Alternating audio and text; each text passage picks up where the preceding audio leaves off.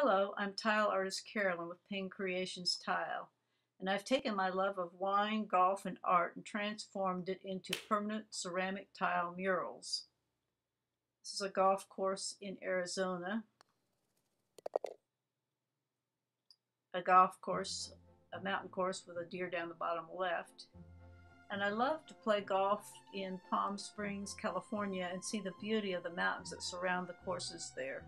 When I do ceramic tile murals, they can be permanently installed or they can be mounted on removable panels. This next scene is a golf scene in Florida, matted like a picture done on removable panels. Change the color of the matting if you wanted to. Then this is a condo, and looking out you can see the golf course, condo in Florida, and I did incorporate that in the sink area. And then we took palm trees and I intermixed that with field tile for the backsplash around the kitchen. Kansas City is famous for our golfer Tom Watson. This is done for a home on the National Golf Course, and we did the logo in the corners, and I actually took real golf balls and made molds to make my little ceramic golf balls in the corners. This is a matching mirror.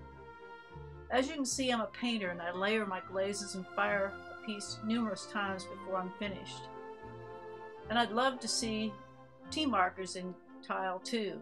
And then after 18 holes of golf, there's always that 19th hole to retreat to, or a private wine cellar.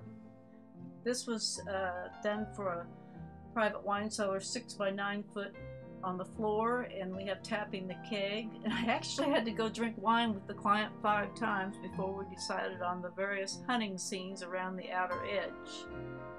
We intermixed the hand-painted tile with field tile. I even painted sort of a sepia looking grape leaf onto some of the field tile.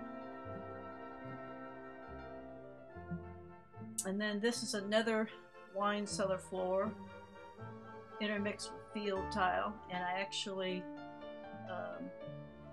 was able to incorporate the client's airplane and antique car in the scene. And then you have some of the various winery logos in the corners.